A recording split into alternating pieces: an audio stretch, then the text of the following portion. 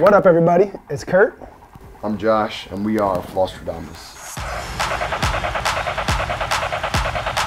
Our sound currently is a mix between dance music and rap music. We're just trying to like occupy some territory between there and basically make rap music instrumentals that you can play at festivals. Being in the rap world and dressing the way that we dress is kind of strange. Like people a lot of times in the rap world that I've like encountered will say like, yo, you look different. Athletic gear in general for us is good because we're up on stage like running and sweating and like going so hard. So it's actually like functional as well as the stylistic, you know, for us. The hottest fashion when I started DJing, real talk, was Jinkos. Jinkos are really wide leg pants. Like they made these massive pants where you couldn't even see your feet underneath them. They were so big, but they weren't like bell bottoms. They were like that wide the whole way down. So when I started DJing, it was drum and bass. It was actually called jungle at the time, and people would wear camo UFOs. And UFOs are the same thing, but just for people who listen to jungle pretty much. It was like they had cargo pockets, and they had these long tassels that came out, and you could like tie them up and bunch one of the legs up. So just to describe my basic outfit right now, I got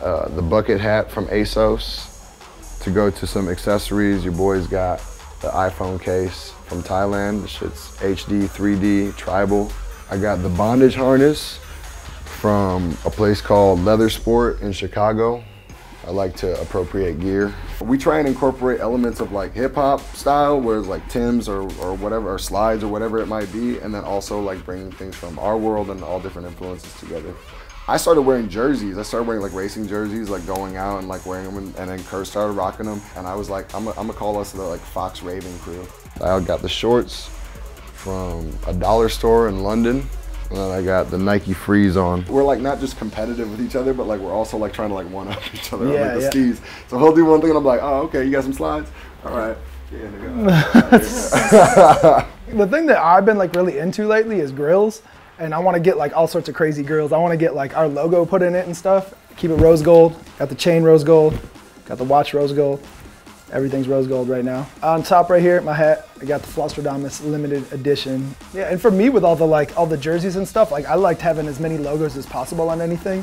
And then also I like to have just anything that's like HD. I got this at a thrift store for real though. It has a bucket hat to match and some shorts. I mean, my favorite place to shop always, and it always has been, is the thrift store, for real though. Yeah, next thing we got, going down to the feet, got the Flamin' Hot Cheeto socks. And to top it off, I got the Nike's Carbon Fiber Edition slides from Lady Foot Locker. I'm not embarrassed, the ladies editions, but I had to get them bigger.